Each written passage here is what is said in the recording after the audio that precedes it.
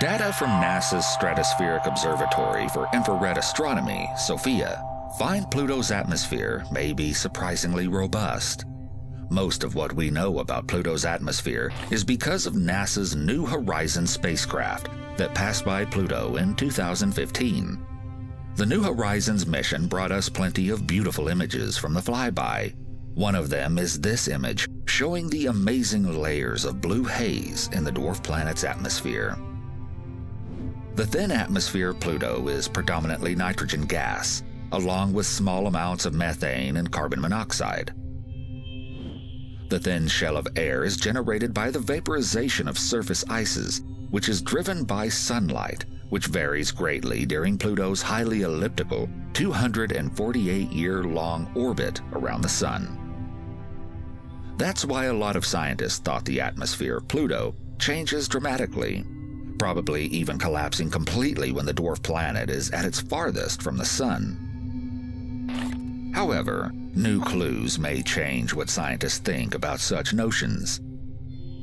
The researchers made their observations using NASA's Stratospheric Observatory for Infrared Astronomy, or SOFIA, a Boeing 747 SP jetliner carrying a 106-inch diameter telescope during a rare eclipse-like occultation of a star by Pluto.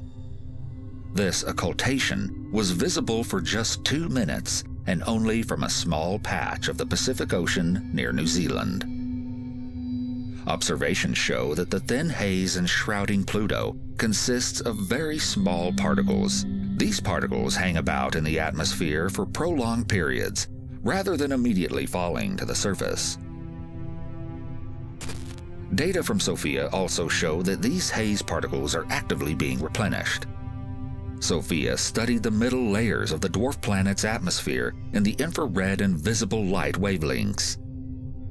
And just 2 weeks after, the New Horizons spacecraft gathered information about the upper and lower layers in radio and ultraviolet frequencies.